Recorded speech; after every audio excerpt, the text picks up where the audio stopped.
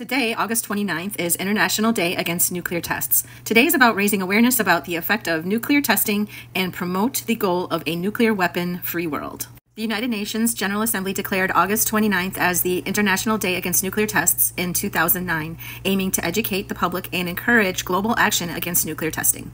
Nuclear tests have led to severe health problems including cancer and birth defects and have caused long-term environmental damage such as radioactive contamination of land and water. The Trinity test, part of the Manhattan Project, was the first nuclear test which took place on July 16, 1945 in New Mexico. During the Trinity test, there was a girls' dance camp about 50 miles away from the test. A group of girls thought that the radioactive ash falling from the sky was snow and they rushed to a nearby creek to play in their bathing suits. They rubbed the powder into their faces, tried to scoop it up and make snowballs, pressed it onto their skin, and all 12 girls ended up getting different forms of cancer, and only one of them lived past the age of 40.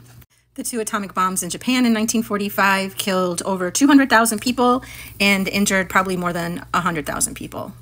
On August 5th, 1963, after more than 8 years of difficult negotiations, the United States, the United Kingdom, and the Soviet Union signed the Limited Nuclear Test Ban Treaty. Since then, over 2,000 nuclear tests have been conducted worldwide, causing environmental damage and health issues.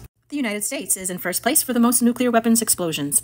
And once again, I am not proud of us at all. On the bright side, our last nuclear test was in 1992, but we are still apparently modernizing nuclear arsenal and upgrading old weapons and building new ones. The Comprehensive Nuclear Test Ban Treaty, the CTBT, was opened for signatures on September 24, 1996. The United States was the first to sign, followed by China, France, Russia, the United Kingdom, and 66 other states. As of 2023, 185 nations have signed the treaty, but only 159 have ratified it.